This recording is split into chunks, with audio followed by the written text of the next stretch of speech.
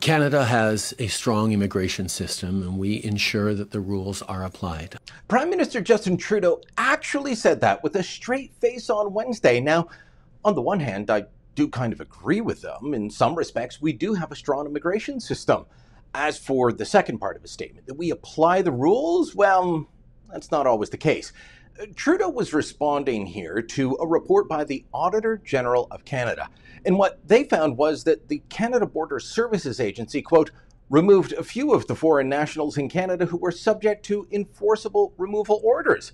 Let me give you a full quote here. Failed asylum claimants accounted for most of the cases in the agency's inventory. Most orders had been enforceable for several years.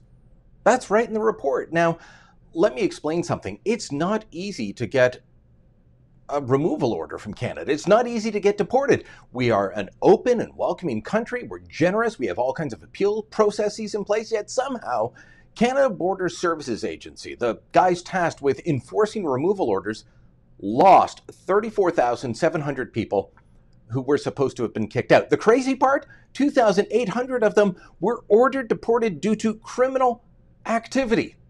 Criminal. Where are they? Simple fact is, we don't know. And we should also point out, well, they could have left the country. They could be walking our streets. We don't know because CBSA simply lost them. In fact, the auditors even found that 1,536 removal orders that had been issued weren't in CBSA's system. In some cases, people subject to removal orders hadn't been checked up on by the authorities in years. That, ladies and gentlemen, is not applying the rules properly. So what's the Trudeau government going to do to fix this? What's the plan here?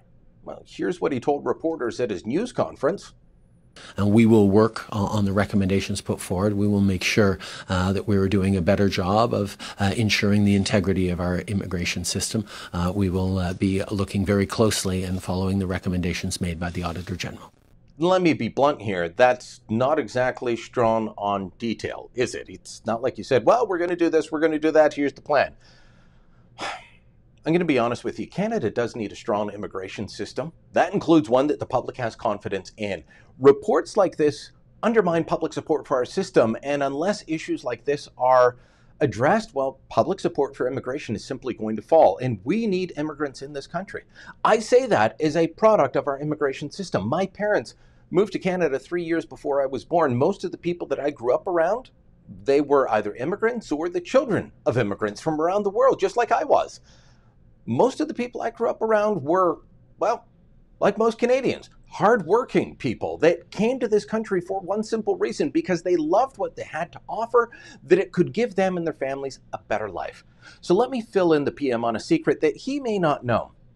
No one hates stories about people cheating the system or the system being screwed up more than those who lined up and followed the rules to get here. Stories like this, if they're not dealt with, are going to cast a shadow over the entire system. How can you have faith in a system that loses 34,700 people who a judge said, you got to get out of here, you're deported? And what does it say about our system when 2,800 people ordered deported for reasons of a criminal nature simply go missing? It says it's not working. Of course, I'm asking Trudeau to fix this, and I realize that this is a man and a government that encouraged illegal immigration into this country. Between 2017 and 2020, the government allowed, even encouraged 60,000 people to cross the border illegally, and it chastised those of us who wanted it stopped.